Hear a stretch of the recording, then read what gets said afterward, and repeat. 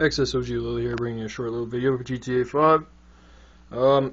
A bunch of us have been wondering what the hell is under this water, because we can never really get to it with the submarine, and with the dinghy it's usually too dark, even if you're like swimming around underneath and stuff, right?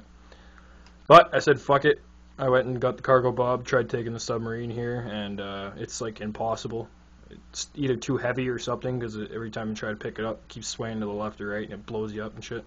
Anyway, I took the little dinghy here with the cargo bob. You can bring it here via this marshland stream here. I don't know if you can get it up this one because there's a big ass waterfall at the very end, but anyway, went down here with the dinghy, finally found the plane that crashed. There's an RPG in the front side of it, as you can see there, right there, flashing. I already have full ammo, so it won't let me pick it up.